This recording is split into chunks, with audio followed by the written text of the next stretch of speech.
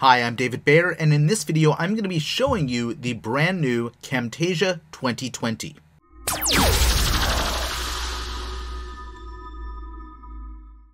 Now, if you're not familiar with Camtasia, it's an all-in-one screen recorder, video recorder that you can use through your webcam, and a video editor that you can use on both Windows and Mac. This is their sales page, and in a moment I'll take you inside my Camtasia app to look around and see what's new in the 2020 version. So if you're not familiar with how you might use a tool like this, you can use it for all kinds of things, including video tutorials. You can record meetings. Let's say you're using Zoom right now and you want to record those and put them someplace. If you want to teach lessons or create explainer videos, you can create how-to videos. I've created full courses using Camtasia as well. If you're watching a webinar and you want to record your screen with your screen sound, you can do that as well. You can make demo videos, you can train employees and do other instructional videos as well. Now, there's a whole bunch of different features involved. I'm going to just go through a handful of them.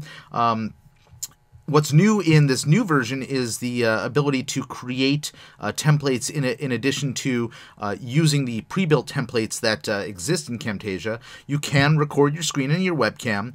There's all kinds of special effects. I'll show you a few of those. You can add music and other audio. There's all these title annotations that you can do. And then you have the ability to do some effects with regard to the way that the camera looks. So you can zoom and pan and you can animate different things with the video. You can create quizzes, and then you can do transitions between sections of videos. So let's say you have a choppy transition. You can, and I'll show you one in just a moment, you can move from one scene to the next in a smoother fashion than just a clean jump cut. So that transition was just a pixelate transition, and now let's look at a fade transition. Okay, and finally, let's do a flip transition. So those are just a few examples of the transitions that are built in, and there's a lot more that I didn't take time to show you. So for this portion of the video, I'll actually be showing you the inside of Camtasia, which I'll be shooting from a different piece of software. So let's open up Camtasia here, and let's go ahead and hit Start Recording. Now, what you can see is that I have a few different options. I can record my screen, I can record from my camera, I can choose the microphone. In this case, I'm going to move it over to the Yeti. And then finally, if I want to record sound from my audio that's built into the computer, I can turn that on as well. That's great if you're recording a webinar from screen capture or something like that, and you would like to get the sound directly out of your audio system. So that would then prompt me to hit Start Recording, and then I could start recording whatever I wanted to do. Now let's go into, I think I can go to New Project, and you can see the inside of Camtasia. So here, there are a few new features here, one of which I like a lot, which is this voice narration option, where you can have a video that you have recorded, and then you can do a voiceover or overlay here as well. One other kind of cool new feature, I have not played around with this very much, is that you can add quizzes to the timeline of a video. So let's say you've taught people something, and then you want to do some sort of interactive quiz, ask them some questions before they continue on with the video. You can build that in as well. Now, that's not something you can host on a site like YouTube or Vimeo.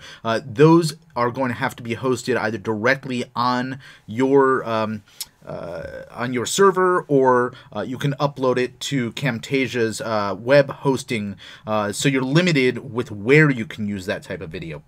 One other very cool feature that they've added is the ability to save items as templates. So let's say you want to have an intro or an outro that you use regularly in lots of different videos. You can actually add that and include it as a template, which you can then put in the front or the back, or in the middle, for that matter, of any video that you are reproducing that same piece of content over and over again. All right, so now we're looking at the timeline, and I have a piece of content that I have put in here. This is a recording that I previously made in Camtasia, and you can see this is actually one of these square box, promo box type videos. And if you look through it, you can see that I actually am talking, and then I have subtitled it as well. So you can see there's a whole bunch of features. Let me sort of point some out to you. As I'm talking, the text is changing, and that's simply that I have changed the particular text that I have highlighted here. This down below, this call out that you can see is it's got this drop shadow, and then I have this thing which is sort of moving around to get somebody's attention. Now this is something that I put on Facebook, and the call to action on the ad that we're running is for them to hit send message. That's what that's all about. And then you can see at the end of it, I've added this arrow effect to point down to the send message button that they're supposed to click. So that's a quick look at how this timeline works. And then if I wanted to go in and make any adjustments, I could go in and do any number of things. This is sort of typical stuff that you already will have seen in previous versions of Camtasia, where you can stop at the moment that you have. Let's bring this over here so you can see you can actually split it at the playhead, so then you can have two separate pieces which you can then move and adjust. If you want to get more specific, get even tighter in, you have the ability to hone in on right between individual milliseconds here, so you can really be precise. If you want to do some transitions, you can add transitions, all kinds of different transitions there. This effect is what's known as a behavior, and there's a lot of different behaviors. There's animation, moving things from one part of the screen to another.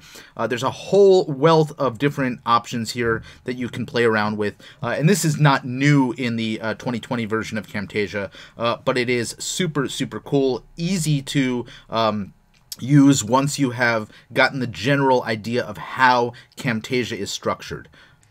Getting started with Camtasia is super simple, and as I said earlier, it's available for both Windows and Mac. You can go download a free trial of it right now at the link below this video, and it'll take you over to this page, and you can get up and running in no time at all.